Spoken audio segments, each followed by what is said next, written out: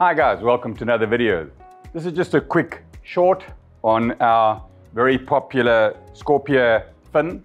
The specific one is all molded in one, the blade's not removable, no hassles with it coming out. Just to show you how durable these are, we have a pair now back in the shop after 6 years of abuse. It's still functional, but as you can see, it's taken a lot of strain. Still has the appropriate flex.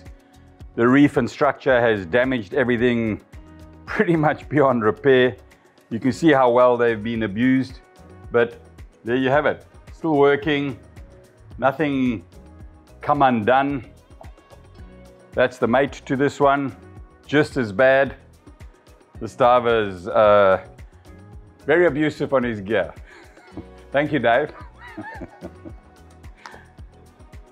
Hope you enjoyed that video.